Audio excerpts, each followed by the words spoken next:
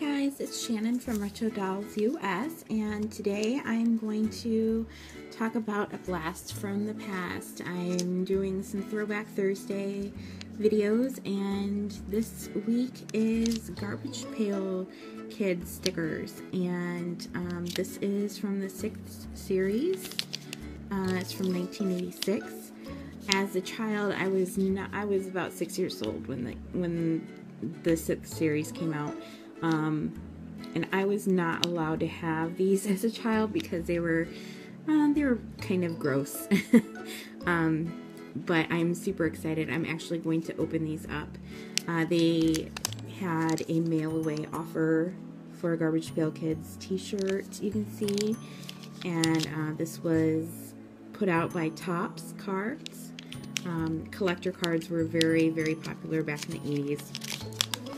So we're going to open this one up and see what we get. And in each package, oh gosh, I can still remember the taste of this bubble gum. It came with a stick of really hard bubble gum. It doesn't smell anymore. I'm just going to throw that away, but let's see. Our first one is Brushed Off Brenda. And that is a sticker. It looks like she's paint by numbers. She's painting herself in the area around her. I have not looked any of these up to see what they're worth. And on the back of the cards, often you could, they'd have this where you could make your own. It's like a puzzle, and it would have like this big picture poster that you could put together. And let's see, I guess they're all stickers, huh? But this is Lee Tree, and this has like a little comic in the back, and has a fortune on the bottom. Says chewing gum will make you smarter. Next up is Muddy Maud. It looks like she's a welcome mat. She's been stepped on a lot. And the back of this is another puzzle piece. GPK. I don't really get this one, but if anybody knows what this one means, comment down below. And this one is the Garbage Pail Kids checklist on the back, so you could look on the back and see which ones you have and then check them off as you go. And the last one is Trina Cleaner. And so no doubles in this one, so I'm pretty pleased with this. Nothing too terribly disgusting with these, they're just more kind of weird.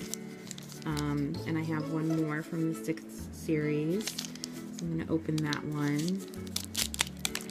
And I'm trying to keep these packages somewhat in nice shape condition, so I don't know what I'll do with those, but I'll figure out something. I don't know, maybe I'll put the cards back in there. But I have some plans for the cards anyways, so. Alright, so it looks like we've got Ashley Trey, and she's being used as a cigarette ashtray. And another piece of the puzzle. And then Old Gloria. She is a flag. And another checklist. Dynamite, and he's blown himself up into little pieces. You can see brains, an eyeball. For some reason he's got some screws, and I don't know why, but I guess that's part of his insides. And another piece of the background. Rose Dispose. And we have another comic. And it says, the fortune says, your mind will be warped if you keep buying this junk. Which is kind of true. And the last one is Pagan Megan. And back is another comic. And the fortune says, maybe you'd better not go home. That kind of sounds a little ominous. Anyways, if you like my flashback or, Throwback Thursdays, maybe it'll be a flashback Friday, depends on when I get it posted. Please thumb us up, comment down below of anything you would like to see for flashbacks, and please subscribe. I post videos as often as I can.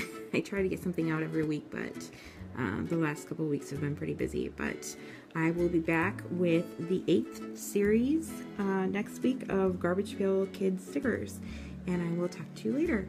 Bye!